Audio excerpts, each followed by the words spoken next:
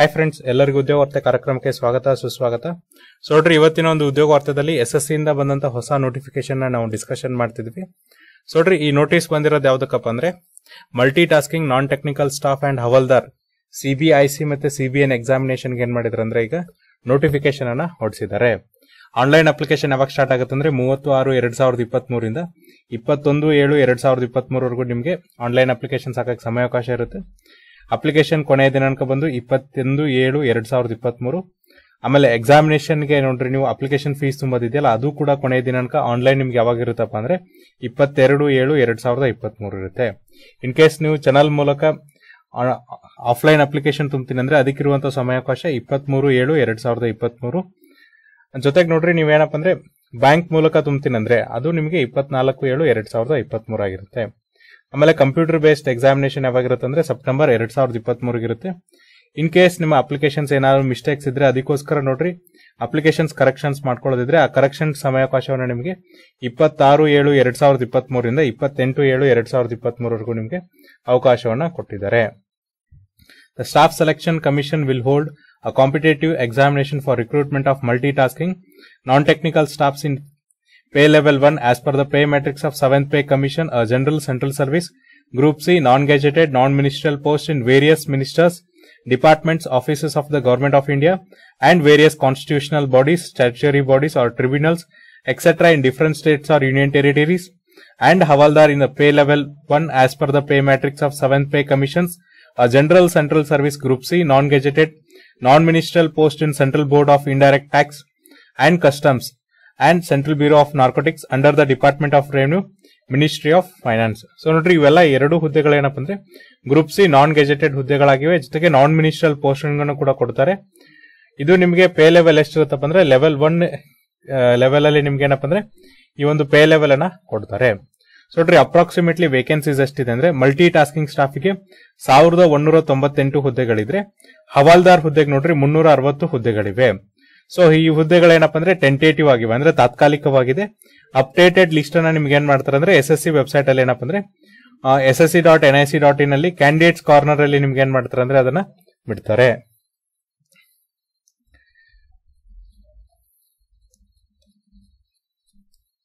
ಇದಾದ್ಮೇಲೆ ನೋಡ್ರಿ, age limit ಅನ್ನ ನೋಡೋದಾದ್ರೆ 1/8/2023 ಪ್ರಕಾರ the crucial date for age ರೆಕ್ನಿಂಗ್ is fixed as on 1/8/2023 in accordance with the provisions of Department of Personnel and Training dated 14/7/1998. The age limits for the post as per the recruitment rules of various user departments are. So ನೋಡ್ರಿ, ನಿಮಗೆ age ವಯೋಮಿತಿನ ನಿರ್ಧಾರ ಮಾಡಕ್ಕೆ ಪರಿಗಣನೆ ಮಾಡಿದಂತ ದಿನಾಂಕ ಯಾವ್ದಪ್ಪ ಅಂದ್ರೆ 1/8/2023. 18 to 25 years for MTS and Havaldar in CBN department. So ನೋಡ್ರಿ, 18 ರಿಂದ 25 ವರ್ಷ ಏನಪ್ಪ ಅಂದ್ರೆ ಮಲ್ಟಿ ಟಾಸ್ಕಿಂಗ್ ಸ್ಟಾಫ್ ಮತ್ತೆ ಹವಾಲ್ದಾರ್ ಸೆಂಟ್ರಲ್ ಬ್ಯೂರೋ ಆಫ್ ನಾರ್ಕೋಟಿಕ್ಸ್ ಏನಿದೆಯಲ್ಲ ಅಲ್ಲಿ ನಿಮ್ಗೆ ಇರುತ್ತೆ. ಇಲ್ಲಿ ನಿಮ್ಮ ವಯೋಮಿತಿಗೆ ನೋಡ್ರಿ, ನಿಮ್ಮ ಜನ್ಮ ದಿನಾಂಕ ಏನಪ್ಪ ಅಂದ್ರೆ 2/8/1998 ರಿಂದ 1/8/2005 ಇರಬೇಕಾಗತ್ತೆ. ಅದೇ ನೋಡ್ರಿ, CBIC central board of indirect tax ಮತ್ತೆ ಕಸ್ಟಮ್ಸ್ ಒಳಗಡೆ ನೋಡ್ರಿ ನಿಮಗೆ 18 ರಿಂದ 27 ವರ್ಷ ಇರುತ್ತೆ. ಹಾಗಾಗಿ ನಿಮ್ಮ ಜನ್ಮ ದಿನಾಂಕ ಏನಪ್ಪ ಅಂದ್ರೆ 2/8/1996 ರಿಂದ 1/8/2005 ಇರಬೇಕಾಗತ್ತೆ. ಜೊತೆಗೆ ನೀವು ಸರ್ಟನ್ ಕ್ಯಾಟಗರಿಗೆ ಸೇರಿದ್ರೆ ಕೂಡ ನಿಮಗೆ ವಯೋಮಿತಿ ಸಡಲಿಕೆಯನ್ನು ಕೊಡ್ತಾರೆ. SC/ST ಕ್ಯಾಟಗರಿಗೆ ಸೇರಿದ್ರೆ 5 ವರ್ಷ ವಯೋಮಿತಿ ಸಡಲಿಕೆಯನ್ನು ಕೊಡ್ತಾರೆ. OBC ಕ್ಯಾಟಗರಿಗೆ ಸೇರಿದ್ರೆ 3 ವರ್ಷ ವಯೋಮಿತಿ ಸಡಲಿಕೆಯನ್ನು ಕೊಡ್ತಾರೆ. ವಿಕಲಚೇತನರಾಗಿದ್ದು ಜನರಲ್ ಕ್ಯಾಟಗರಿಗೆ ಸೇರಿದ್ರೆ 10 ವರ್ಷ ವಯೋಮಿತಿ ಸಡಲಿಕೆ. ವಿಕಲಚೇತನರಾಗಿದ್ದು OBC ಕ್ಯಾಟಗರಿಗೆ ಸೇರಿದ್ರೆ 13 ವರ್ಷ ವಯೋಮಿತಿ ಸಡಲಿಕೆ. ವಿಕಲಚೇತನರಾಗಿದ್ದು SC/ST ಕ್ಯಾಟಗರಿಗೆ ಸೇರಿದ್ರೆ 15 ವರ್ಷ ವಯೋಮಿತಿ ಸಡಲಿಕೆಯನ್ನು ನಿಮ್ಗೆ ಕೊಡ್ತಾ ಹೋಗ್ತಾರೆ.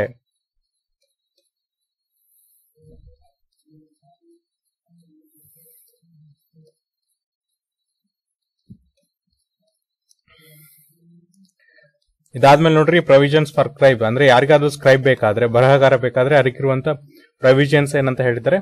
ಈಗ ನೋಡ್ರಿ, ವಿದ್ಯಾರ್ಹತೆ ಎಜುಕೇಶನ್ ಕ್ವಾಲಿಫಿಕೇಶನ್ಸ್ ಏನಂತ ನೋಡೋದಾದ್ರೆ candidate must have passed matriculation examination R equivalent from recognised board as on before cut off the date that is 1/8/2023.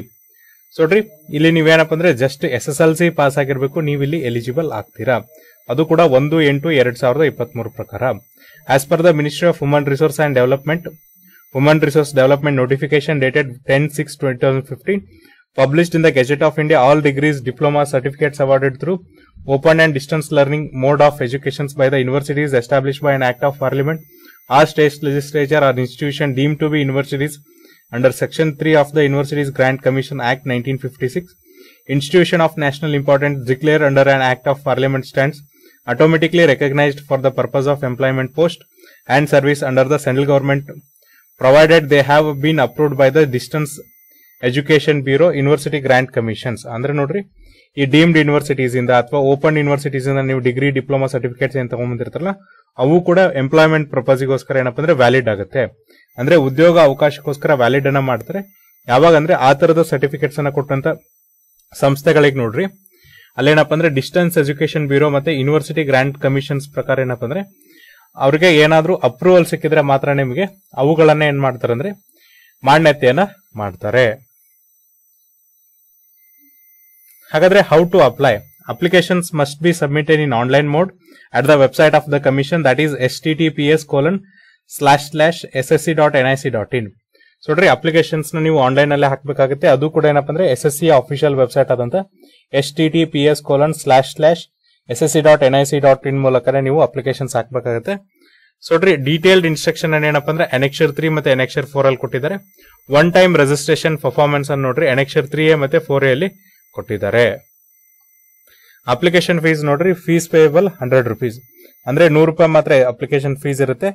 ಜೊತೆಗೆ woman candidates and candidates belonging to scheduled tribe, scheduled cost, person with bench mark disability, ex service men are eligible for reservation R exempted from payment of fees.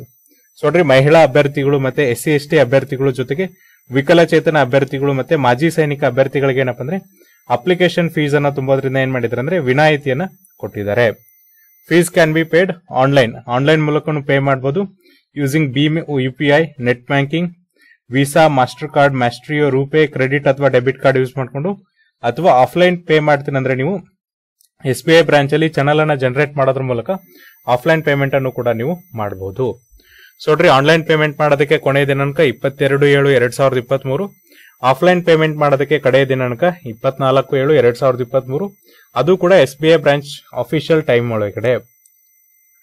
ನಿಮ್ದೇನಾದ್ರೂ applications corrections ಇದ್ರೆ ನೋಡ್ರಿ, ಆ correction ಮಾಡಕ್ಕಿರುವಂತ ಸಮಯ 26/7/2023 ಇಂದ 28/7/2023, ಅಂದ್ರೆ 2 ದಿನ ನಿಮ್ಗೆ ಸಮಯಾವಕಾಶವನ್ನ ಕೊಟ್ಟಿದ್ದಾರೆ. Correction charges ನೋಡ್ರಿ 200 rupees ಇರುತ್ತೆ.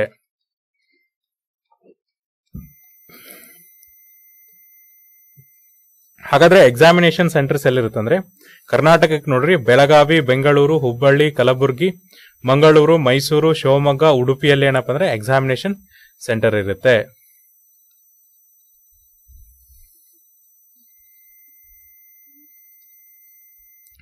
ಸ್ಕೀಮ್ ಆಫ್ ಎಕ್ಸಾಮಿನೇಷನ್ ಅಂದ್ರೆ ಈ ನೇಮಕಾತಿ ಯಾವ ತರ ನಡೆಯುತ್ತೆ ಅಂದ್ರೆ examination will consist of A computer based examination, physical efficiency test, physical standard test only for the post of ಹವಾಲ್ದಾರ್.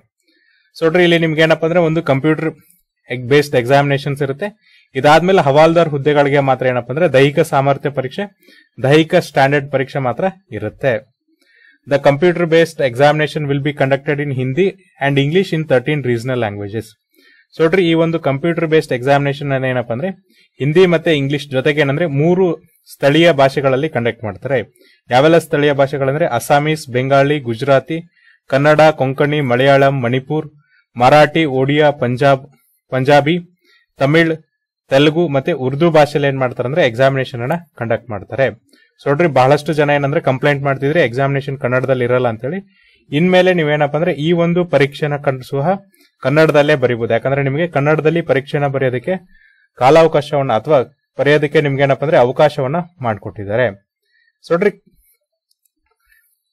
ಇಲ್ಲೇನ್ ಹೇಳ್ತಿದ್ದಾರೆ ಅಂದ್ರೆ in case of any differences R ಡಿಸ್ಕ್ರಿಪ್ಷನ್ಸಿ R dispute in the question between English and opted languages, the content of the English version shawl prevail. ಅಂದ್ರೆ ನೋಡ್ರಿ, ಈಗ ನೀವೇನ್ English ಮತ್ತೆ ಸ್ಥಳೀಯ ಭಾಷೆ ಒಳಗಾಗ್ಲಿ ಹಿಂದಿ ಭಾಷೆಯಲ್ಲಿ ಕ್ವಶನ್ಸ್ ಅನ್ನ ಏನ್ ಕೊಟ್ಟಿರ್ತಾರಲ್ಲ, ಅಲ್ಲೇನಾದ್ರೂ ವ್ಯತ್ಯಾಸ ಕಂಡು ಬಂದ್ರೆ ಇಂಗ್ಲಿಷ್ ಭಾಷೆಯ ಪ್ರಕಾರ ಏನಪ್ಪ ಅಂದ್ರೆ ಆ ಒಂದು ಕ್ವಶನ್ ಅನ್ನ ಕನ್ಸಿಡರೇಷನ್ ಅನ್ನ ಮಾಡ್ತಾರೆ. ನೋಡ್ರಿ, ಕಂಪ್ಯೂಟರ್ ಬೇಸ್ಡ್ ಎಕ್ಸಾಮಿನೇಷನ್ ಅಲ್ಲಿ ನಿಮ್ಗೆ ಏನಪ್ಪ ಅಂದ್ರೆ ಸೆಷನ್ 1 ಮತ್ತೆ ಸೆಷನ್ 2 ಇರುತ್ತೆ.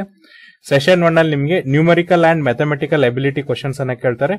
ರೀಸನಿಂಗ್ ಎಬಿಲಿಟಿ ಮತ್ತೆ ಪ್ರಾಬ್ಲಮ್ ಸಾಲ್ವಿಂಗ್ ಮೇಲೆ ಕೂಡ ಏನಪ್ಪ ಅಂದ್ರೆ ಕ್ವಶನ್ಸ್ ಅನ್ನ ಕೇಳ್ತಾರೆ. ಒಟ್ಟು 2 ಪೇಪರ್ ಇರುತ್ತೆ, numerical ability and mathematical ability ಅಂತ ಹೇಳಿ ಒಂದು ಸೆಕ್ಷನ್ ಇರುತ್ತೆ. ಅದಾದ್ಮೇಲೆ reasoning ability and problem solving ಅಂತ ಎರಡನೇ ಸೆಕ್ಷನ್ ಇರುತ್ತೆ. ಪ್ರತಿಯೊಂದು ಸೆಕ್ಷನ್ ಇಂದ ನಿಮಗೆ 20 ಕ್ವಶನ್ಸ್ ಕೇಳ್ತಾರೆ 60 ಮಾರ್ಕ್ಸ್ಗೆ. 45 ನಿಮಿಷ ನಿಮಗೆ ಸಮಯಾವಕಾಶ ಇರುತ್ತೆ. ಯಾರೆಲ್ಲ ವಿಕಲಚೇತನರಿದ್ದೀರಿ ಮತ್ತೆ ಬರಹಗಾರರನ್ನ ಕೇಳಿದ್ರಲ್ಲ ಅವ್ರಿಗೆ 60 ನಿಮಿಷ ಏನ್ ಮಾಡ್ತಾರಪ್ಪ ಅಂದ್ರೆ ಕಾಲಾವಕಾಶವನ್ನ ಮಾಡ್ಕೊಡ್ತಾರೆ.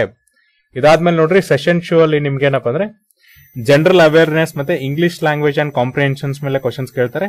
ಜನರಲ್ ಅವೇರ್ನೆಸ್ ಮತ್ತೆ ಇಂಗ್ಲಿಷ್ ಲ್ಯಾಂಗ್ವೇಜ್ ಅಂಡ್ ಕಾಂಪ್ರಿಹೆನ್ಷನ್ಸ್ ಮೇಲೆ ನಿಮ್ಗೆ ಏನಪ್ಪಾ ಅಂದ್ರೆ ಪ್ರತಿ ಸೆಕ್ಷನ್ ಇಂದನೂ ಕೂಡ 25 ಕ್ವಶನ್ಸ್ ಅನ್ನ ಕೇಳ್ತಾರೆ 75 ಮಾರ್ಕ್ಸ್ಗೆ. ಸೊ ಹಾಗಾಗಿ ಒಂದು ಕ್ವಶನ್ಸ್ಗೆ 3 ಮಾರ್ಕ್ಸ್ ಇರುತ್ತೆ. ಇಲ್ಲೂ ಕೂಡ ನಿಮ್ಗೆ 45 ನಿಮಿಷಗಳ ಸಮಯ ಕಾಲಾವಕಾಶವನ್ನು ಕೊಟ್ಟಿರ್ತಾರೆ. ಯಾರಾದ್ರೂ ವಿಕಲಚೇತನ ಅಭ್ಯರ್ಥಿಗಳು ಬರಹಗಾರನ ತೆಗೆದುಕೊಂಡಿದ್ರೆ ಅವರಿಗೆ 60 ನಿಮಿಷಗಳ ಕಾಲಾವಕಾಶವನ್ನ ಕೊಟ್ಟಿರ್ತಾರೆ. Immediate after the completion of the session 1, session 2 will start. Session will also comprise of 45 minutes. ಅಂದ್ರೆ ನೋಡ್ರಿ ಸೆಷನ್ 1 ಮುಗಿದ ತಕ್ಷಣ ಏನಪ್ಪಾ ಅಂದ್ರೆ ಇಮಿಡಿಯೇಟ್ ಆಗಿ ಸೆಷನ್ 2 ತಾನಾಗೆ ಸ್ಟಾರ್ಟ್ ಆಗುತ್ತೆ. Computer based examination will consist of objective type multiple choice questions. The questions will set in English, Hindi and 13 regional languages. So ನೋಡ್ರಿ ಇವೆಲ್ಲ ಏನಾಗಿರುತ್ತೆ ಅಂದ್ರೆ ಬಹು ಆಯ್ಕೆ ಮಾದರಿಯ ಪ್ರಶ್ನೆಗಳಾಗಿರುತ್ತೆ. ಜೊತೆಗೆ ನೋಡ್ರಿ there will be no negative marking in session 1. In session 2 there will be negative marking of 1 mark for each wrong answer. ಅಂದ್ರೆ ಸೆಷನ್ 1 ನಲ್ಲಿ ಯಾವುದೇ ತರನ ಅಂತ ನೆಗೆಟಿವ್ ಮಾರ್ಕಿಂಗ್ ಇರಲ್ಲ. ಸೊ ನೋಡ್ರಿ ನೀವು ಎಲ್ಲಾ ಪ್ರಶ್ನೆಗಳಿಗೂ ಸಹ ಏನ್ ಮಾಡಬಹುದು ಅಂದ್ರೆ ಉತ್ತರಗಳನ್ನ ಕೊಡಬಹುದು. ನಿಮಗೆ ಅಂಕಗಳನ್ನ ಏನಪ್ಪಾ ಅಂದ್ರೆ ಸೆಷನ್ 1 ಅಲ್ಲಿ ಕಡಿತಾ ಹೋಗಲ್ಲ. ಆದ್ರೆ ಸೆಷನ್ 2 ಅಲ್ಲಿ ಏನಂದ್ರೆ ನೆಗೆಟಿವ್ ಮಾರ್ಕಿಂಗ್ ಇರುತ್ತೆ. ನೀವೇನಾದ್ರೂ ತಪ್ಪು ಉತ್ತರಗಳನ್ನ ಕೊಟ್ರೆ ಪ್ರತಿ ತಪ್ಪು ಉತ್ತರಕ್ಕೆ ಏನ್ ಮಾಡ್ತಾರಪ್ಪ ಅಂದ್ರೆ 1 ಅಂಕಗಳನ್ನ ಕಡಿತಗೊಳಿಸ್ತಾ ಹೋಗ್ತಾರೆ. ಹಾಗಾಗಿ ನೋಡ್ರಿ ಸೆಷನ್ 1 ಬರಿಬೇಕಾರೆ ನಿಮಗೆ ಡೌಟ್ ಇದ್ರೂ ಸಹ ಏನ್ ಮಾಡ್ರಿ ಅಂದ್ರೆ ಮಾರ್ಕಿಂಗ್ ಅನ್ನ ಮಾಡ್ರಿ. ಸೆಷನ್ 2 ಬರಿಬೇಕಾರೆ ನಿಮ್ ಡೌಟ್ ಇದ್ರೆ ಮಾರ್ಕಿಂಗ್ ಅನ್ನ ಮಾಡಕ್ ಹೋಗ್ಬೇಡ್ರಿ. ಆಮೇಲೆ ನೋಡ್ರಿ ಇಲ್ಲಿ ಸಿಲೆಬಸ್ ಏನಿದೆ ಅಂತ ಕೊಟ್ಟಿದ್ದಾರೆ. ಒಂದ್ಸರಿ ಸಿಲೆಬಸ್ ಅನ್ನು ಸಹ ನೀವೇನಪ್ಪ ಅಂದ್ರೆ PDF ಡೌನ್ಲೋಡ್ ಮಾಡ್ಕೊಂಡು ನೋಡ್ಕೊಂಡ್ಬಿಡ್ರಿ. ಇದಾದ್ಮೇಲೆ ನೋಡ್ರಿ ಫಿಸಿಕಲ್ ಎಫಿಷಿಯನ್ಸಿ ಟೆಸ್ಟ್ ಮತ್ತೆ ಫಿಸಿಕಲ್ ಸ್ಟ್ಯಾಂಡರ್ಡ್ ಟೆಸ್ಟ್ ಯಾವ ಪೋಸ್ಟ್ ಇರುತ್ತಪ್ಪ ಅಂದ್ರೆ ಹವಾಲ್ದಾರ್ ಪೋಸ್ಟ್ ಇರುತ್ತೆ. ಸೊ ಫಿಸಿಕಲ್ ಎಫಿಷಿಯನ್ಸಿ ಟೆಸ್ಟ್ ಅಲ್ಲಿ ನೋಡ್ರಿ ಆ ವಾಕಿಂಗ್ 1600 ಮೀಟರ್ಸ್ ಇನ್ 15 ಮಿನಿಟ್ಸ್. ಅಂದ್ರೆ ನೀವು 1600 ಮೀಟರ್ಸ್ ಅನ್ನ ಏನ್ ಮಾಡ್ಬೇಕಪ್ಪ ಅಂದ್ರೆ 15 ನಿಮಿಷದಲ್ಲಿ ನಡಿಬೇಕಾಗುತ್ತೆ ಪುರುಷ ಅಭ್ಯರ್ಥಿಗಳು. ಅದೇ ಮಹಿಳಾ ಅಭ್ಯರ್ಥಿಗಳು 1 ಕಿಲೋಮೀಟರ್ನ 20 ನಿಮಿಷದಲ್ಲಿ ನಡಿಬೇಕಾಗತ್ತೆ. A woman candidate who has a result of test is found to be pregnant of 12 weeks standing or over shall be declared temporary unfit and her candidature will be held. ಅಂದ್ರೆ ಇನ್ ಕೇಸ್ ನೋಡ್ರಿ ಯಾವ್ದಾದ್ರು ಮಹಿಳಾ ಅಭ್ಯರ್ಥಿ select ಆದವ್ರು ಏನಪ್ಪ ಅಂದ್ರೆ 12 ವಾರಗಳ ಕಾಲ ಪ್ರೆಗ್ನೆಂಟ್ ಆಗಿದ್ದಾರೆ ಅಂತ ಗೊತ್ತಾದ್ರೆ ಅವರ ಒಂದು ಏನು ಹುದ್ದೆ ಇರುತ್ತಲ್ಲ ಅಥವಾ ಅವರನ್ನ ಏನ್ ಮಾಡ್ತಾರೆ ಅಂದ್ರೆ ಟೆಂಪ್ರವರಿ ಪರ್ಪಸ್ಗೆ ಅದನ್ನೇನ್ ಮಾಡ್ತಾರೆ ಅಂದ್ರೆ ಅನ್ಫಿಟ್ ಅಂತೇಳಿ ಡಿಸ್ಕ್ರಿಪ್ಷನ್ ಅನ್ನ ಮಾಡ್ತಾರೆ. ಫಿಸಿಕಲ್ ಸ್ಟ್ಯಾಂಡರ್ಡ್ ಟೆಸ್ಟ್ ನೋಡ್ರಿ ಪುರುಷ ಅಭ್ಯರ್ಥಿಗಳಿಗೆ ಏನಿರುತ್ತೆ ಅಂದ್ರೆ ಕನಿಷ್ಠ ಹೈಟ್ ಎಷ್ಟು ಇರ್ಬೇಕಪ್ಪ ಅಂದ್ರೆ 157.5 ಸೆಂಟಿಮೀಟರ್ ಇರಬೇಕು. ಚೆಸ್ಟ್ ನೋಡ್ರಿ ಮಿನಿಮಮ್ 81 ಸೆಂಟಿಮೀಟರ್ ಇರಬೇಕು. ಎಕ್ಸ್ಪಾನ್ಷನ್ ಆದಾಗ 86 ಸೆಂಟಿಮೀಟರ್ ಆಗಬೇಕು. ಅದೇ ಮಹಿಳಾ ಅಭ್ಯರ್ಥಿಗಳಿಗೆ ಮಿನಿಮಮ್ ಹೈಟ್ ಎಷ್ಟಪ್ಪ ಅಂದ್ರೆ 152 ಸೆಂಟಿಮೀಟರ್ ಇರಬೇಕಾಗತ್ತೆ. ಜೊತೆಗೆ ವೇಟ್ ಎಷ್ಟು ಇರ್ಬೇಕಪ್ಪ ಅಂದ್ರೆ 48 ಕಿಲೋಗ್ರಾಮ್ ಇರಬೇಕಾಗತ್ತೆ. ಇದಾದ್ಮೇಲೆ ನೋಡ್ರಿ ಅಡ್ಮಿಷನ್ ಟು ದ ಎಕ್ಸಾಮಿನೇಷನ್ಸ್ ಅದ್ರ ಬಗ್ಗೆ ಹೇಳಿದ್ದಾರೆ. ಜೊತೆಗೆ ನಾವೀಗೆಲ್ಲ ಏನಪ್ಪ ಅಂದ್ರೆ ಅಪ್ಲಿಕೇಶನ್ಸ್ ಯಾವ ತರನ ಹಾಕೋದು, ಎಜುಕೇಶನ್ ಕ್ವಾಲಿಫಿಕೇಶನ್ಸ್ ಏನು, ಎಕ್ಸಾಮಿನೇಷನ್ ಯಾವ ತರನ ನಡೆಯುತ್ತೆ, ಅಪ್ಲಿಕೇಶನ್ಸ್ ಫೀಸ್ ಏನಿರುತ್ತೆ ಇದ್ರ ಬಗ್ಗೆ ಎಲ್ಲ ನಾವು ಡಿಸ್ಕಸ್ ಮಾಡಿದೀವಿ. ಜೊತೆಗೆ ನೋಡ್ರಿ ಈಗ ಏನಪ್ಪಾ ಅಂದ್ರೆ ನಿಮಗೆ ರಿಜಿಸ್ಟ್ರೇಷನ್ಸ್ ಹೆಂಗಿರುತ್ತೆ ಅನ್ನೋದನ್ನು ಕೂಡ ಅವ್ರು ಏನ್ ಮಾಡಿದಾರೆ ಅಂದ್ರೆ ಇದ್ರಲ್ಲಿ ತೋರಿಸಿದ್ದಾರೆ.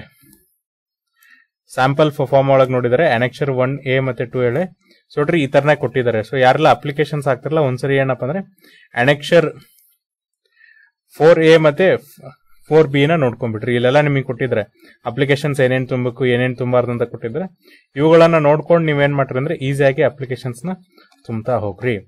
ಸೊ ಇದು ಏನಪ್ಪಾ ಅಂದ್ರೆ ಈ SSC ಅಲ್ಲಿರುವಂತಹ ಹುದ್ದೆಗಳ ಬಗ್ಗೆ ಮಾಹಿತಿ. ಇನ್ ಕೇಸ್ ನಿಮ್ಗೆ ಇದ್ರಲ್ಲಿ ಏನಾದ್ರೂ ಡೌಟ್ ಇದ್ರೆ ನಾವು ನಮ್ಮ ಡಿಸ್ಕ್ರಿಪ್ಷನ್ ಬಾಕ್ಸ್ ಅಲ್ಲಿ ಅಫಿಷಿಯಲ್ PDF ಲಿಂಕ್ ಅನ್ನ ಕೊಡ್ತೀವಿ. ಆ ಲಿಂಕ್ ಅನ್ನ ಕ್ಲಿಕ್ ಮಾಡಿದ್ರೆ ನಿಮಗೆ ಎಂಟೈರ್ PDF ಡೌನ್ಲೋಡ್ ಆಗುತ್ತೆ. ಅಲ್ಲಿ ನಿಮ್ಮ ಡೌಟ್ಸ್ ನ ಸಾಲ್ವ್ ಮಾಡಬಹುದು. ನಾಳೆ ಮತ್ತೊಂದು ರಿಕ್ರೂಟ್ಮೆಂಟ್ ಬಗ್ಗೆ ಡಿಸ್ಕಸ್ ಮಾಡೋಣ. ಅಲ್ಲಿವರೆಗೂ ನೋಡ್ತಾ ಇರಿ ಉದ್ಯೋಗ ವಾರ್ತೆ ಕಾರ್ಯಕ್ರಮ. Thank you.